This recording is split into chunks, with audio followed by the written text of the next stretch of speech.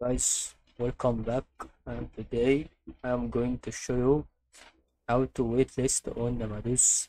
This is about to show you here the best way that is about we start this to help you here on the situation that we can start to understand and see it on this level that is going to be really used through what we are going to use it and how we can start to understand through what we are going to know understand it on this section.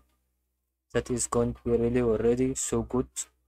We doing it on this level. As you can see, we can click on Ctrl plus L on your keyboard, make reservation on your toolbar, top bar, and select waiting list. That is all about to help you today.